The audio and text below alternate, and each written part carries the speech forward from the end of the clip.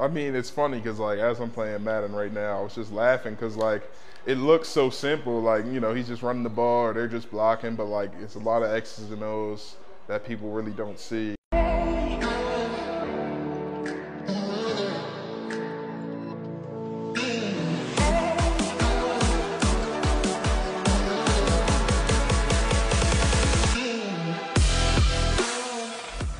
Yo, welcome to the YouTube. My name is Lamar Griffin. This is Let's Talk More Do.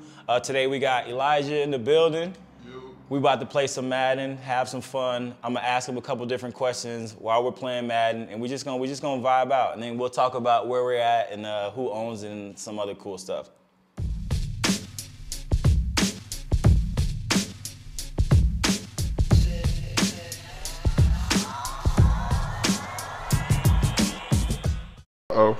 Uh-oh. Boy, trying to crib it. Uh-oh. All right, man. So tell us, what's your name and where you're from, where'd you grow up? My name's Elijah Wilkinson. Originally from Mount Airy, Pennsylvania, but I played my, high school ball and stuff in Downingtown, Pennsylvania, at Downingtown West High School.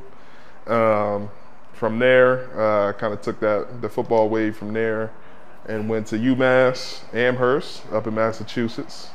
Played my 4 years there, and then came out here to Denver and been here ever since. So what made you choose the college that you went to? What made you choose UMass, man? Did you have any other offers, or how'd that go? I had a bunch of like D1 AA, Stony Brook and Maine and O'Brien, all them type schools. I had committed to Coastal Carolina originally, and then something had happened with them, and I wound up decommitting when I went on my visit to UMass and committing there. Okay, that's dope. I went ahead and just did it. Go ahead and committed and spent my 4 years up there, and it was definitely pretty wild. Like throughout those 4 years, I can only imagine, man. Couple different strength coaches, couple different head coaches, a lot of tough games, a lot of close games. Those are the ones. Those close games get you, man. Oh, those are the ones that hurt. That hurt the worst. So it was just tough, going through that for 4 years. So especially being in the NFL now, all I want to do is win. Right, like and win games. Now that we're with people that aren't just, they're not just playing to play and be at the university and say they play football. This is what people do. This is your what job, they do. like your livelihood. So they want to be out here. They want to do this. So that was kind of my excitement about being in the NFL and, coming to the Broncos, especially, with them being Super Bowl 50 winners and just trying to get back to that is what I'm striving for and what I'm trying to do. So I thought it was a good fit for me to come this way. That's fire. That's fire. I love it, man. So I'm a backtrack. In high school, did you play any other sports? I like basketball. I was playing with my friends, at the courts down in the valley, and they're like, all right, well, I come out and I'm doing good in tryouts. I know how to dribble. I'm making layups and all that, and I don't know what it happened. Like we were practicing like one night. Like I said, my mom, she don't like to wait. Like she got kids. Moms don't she like on to an wait. hour commute coming from work. She is not having it. Like when practice is supposed to be done, she's like, it's done. And he's coming home. I'm getting you.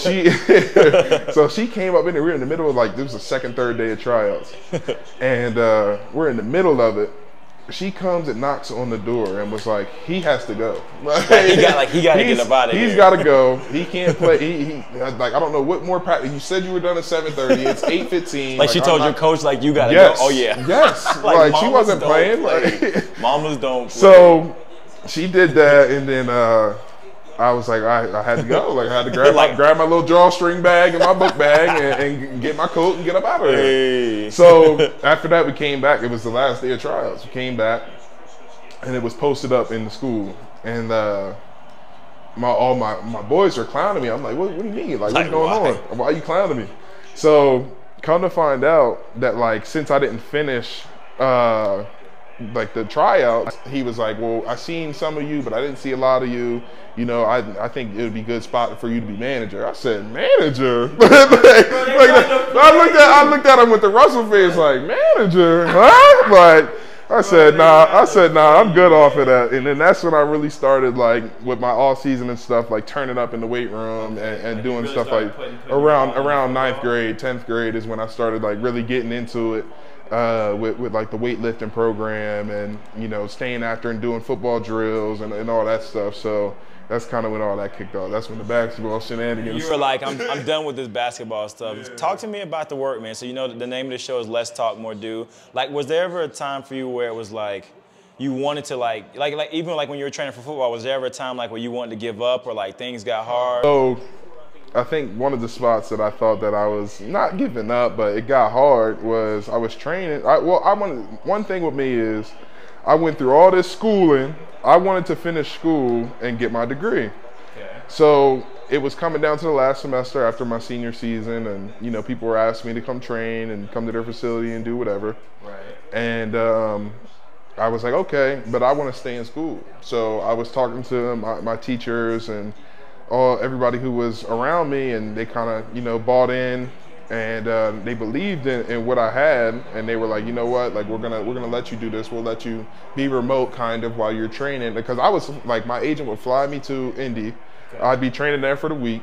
I'd come back for like 2 days, like Monday or Tuesday, and then fly back and just be like back and forth. I'd just basically check in with them.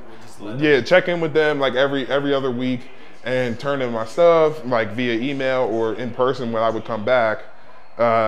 And then that was that. So it was pretty tough, you know, coming back and forth, training with them, having to communicate with my teachers, and you know, make sure that everything was solid on their end, that they kept me in school. Like I was taking tests, like they put me on like a iPhone, on like a FaceTime in front of the class, and I literally like when they start, I start, and they'd have like my trainer Brian, he would like administer my test to me. When was that moment for you that you knew like, I'm going to the NFL, and how did it feel for you? Oh, I knew he was gonna fumble soon. Listen, I was trying to get up out of there. You wasn't having those. I seen you take off too. Like once he ran across, I was like, oh. Like, bro, he taking out. Look, he smacked him, G.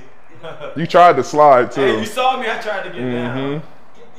But what were you saying though? So when was that moment for you that you realized like, I made it, like I'm in the NFL? Like was it draft night or like was it? No, oh man, like when I came in, it was crazy because, like I guess they weren't expecting me to be here as a free agent, like, and I was still on the board, so they were like, let's give him one anyway, you know, that type of thing. You know, I didn't have like everything that everybody else had. Like I was like basically not even thought of. Like I was under the threes. I was that group like under there. Like yeah, like it was so like it was like we'll get you in like if there's a chance type of thing. Like so I'm holding the bags. And like it's people underestimate holding the bags and like being like a drill dummy. Okay. Because you wanna give the person work that's doing the drill. Right. There's 10 offensive linemen, 11. So you and another rookie is holding the bag. And you know, you do that for 7, 8 people, then you get down and you do your rep, you dead by then. So it was a while of just straight exhaustion, man. Like I'm talking about like straight dead all the time. It was crazy.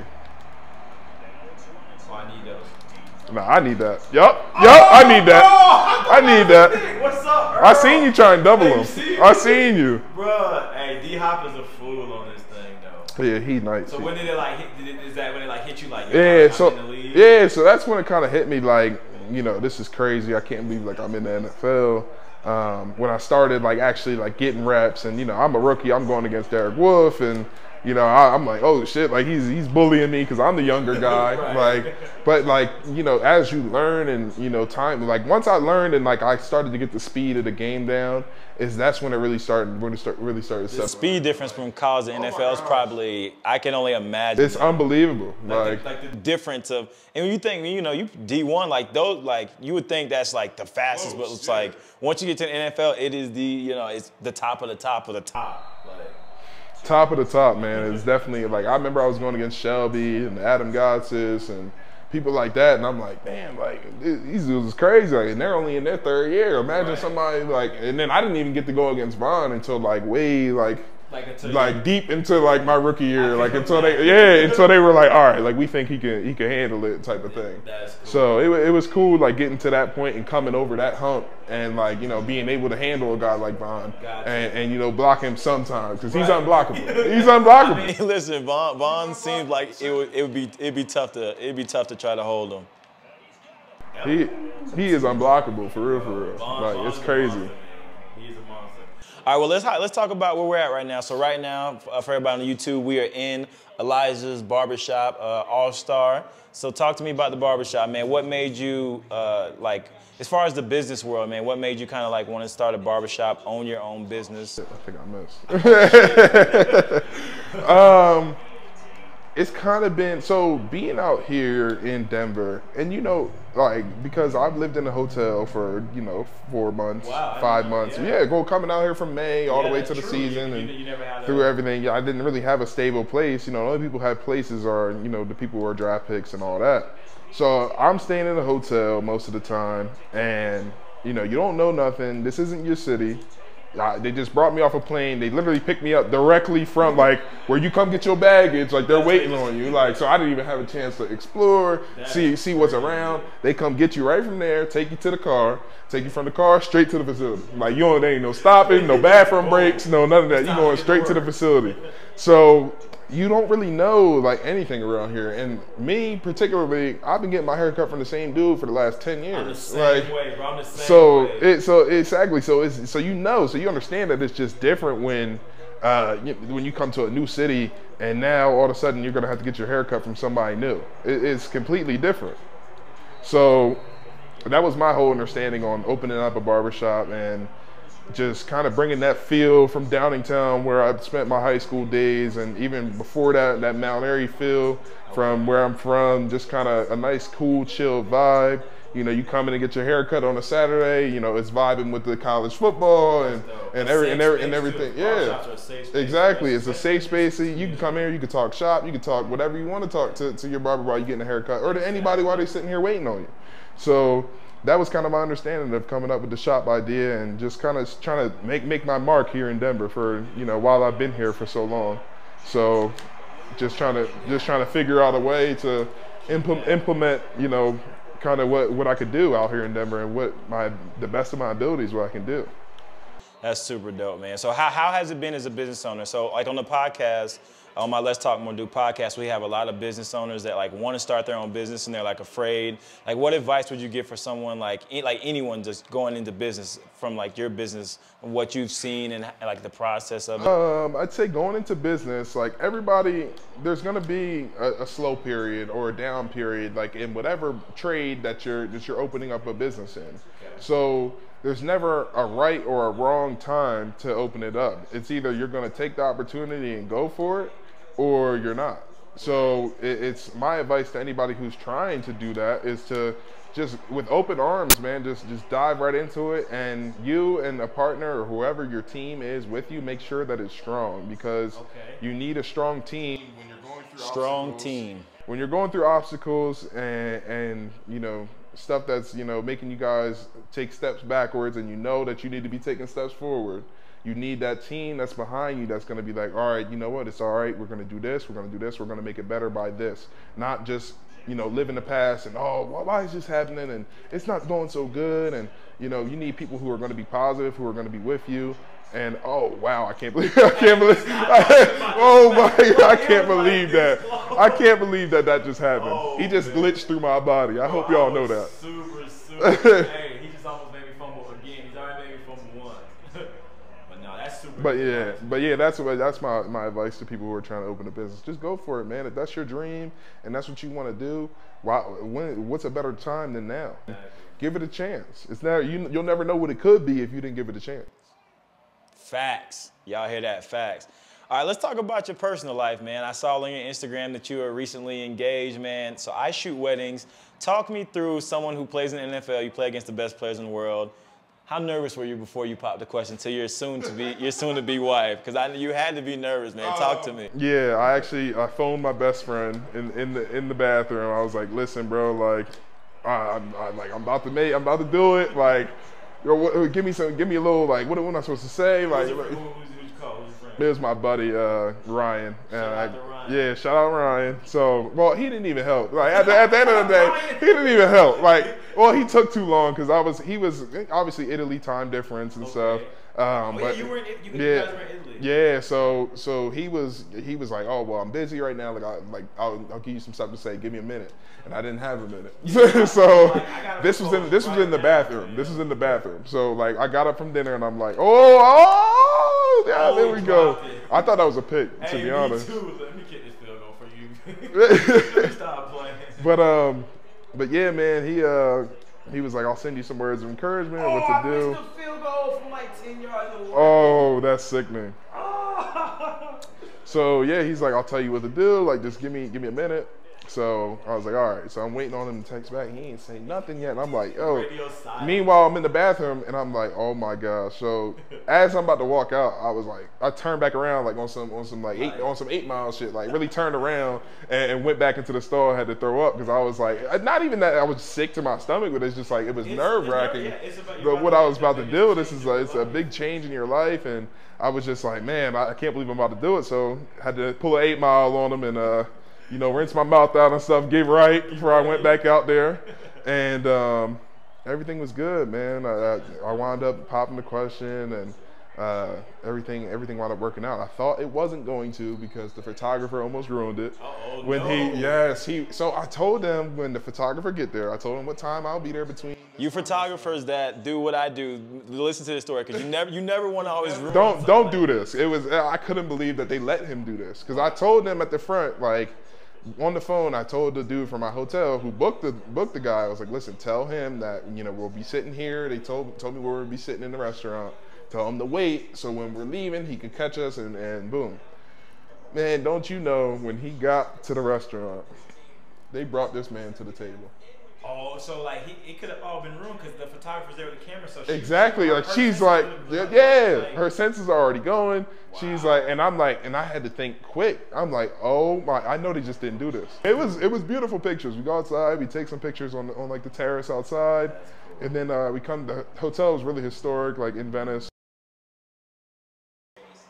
Shelby Harris, your teammate, said, "Why are you so trash at Madden?" I don't know if he's talking to me or you. He's probably talking to me because the last time we played, I lost. So I'm not gonna lie. I admit it. Shelby straight. Shelby straight. He ain't the best though. Listen. Now I'll tell you, Zach's better than you. Zach Kerr? Yes, he is. Shelby, you trash, but I'm coming for you next. Shout out to Zach Kerr. I'm just playing. Shout out to my guy Shelby. Shout out to Zach Kerr. But we gonna have Shelby on the show too, and we gonna play.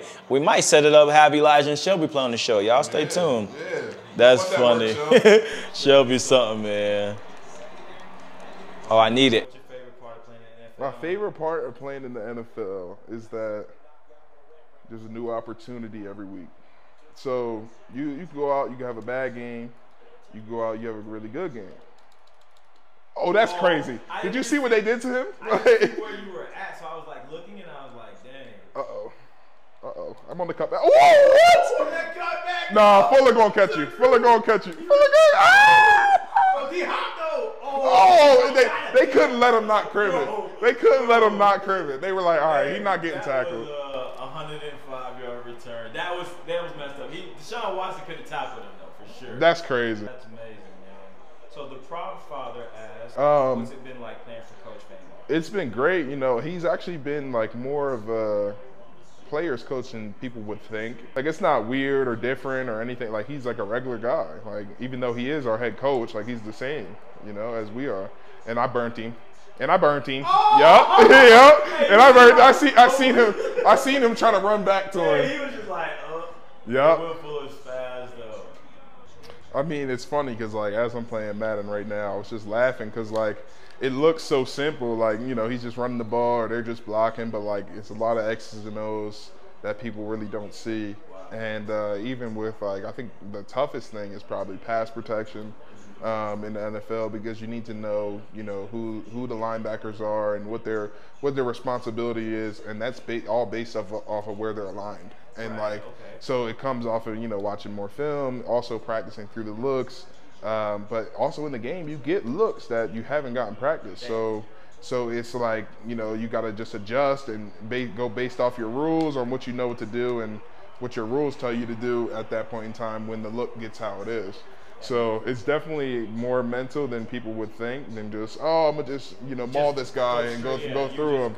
Like, it's a lot of thinking that goes into it. And when you see people mess up or whatever, or somebody gets a sack and stuff, most of the time, you know, people are athletic. That's what they get paid to do. Right. But on some occasions, it's not always that. It's always, you know, maybe the running back was supposed to chip, or maybe it was a 3-step drop and he held it for too long, right. Or so, like people have no idea. You're just seeing the ball being thrown and caught and touchdowns. You know, so people have no idea with the stressors or, you know, the other things that people go through.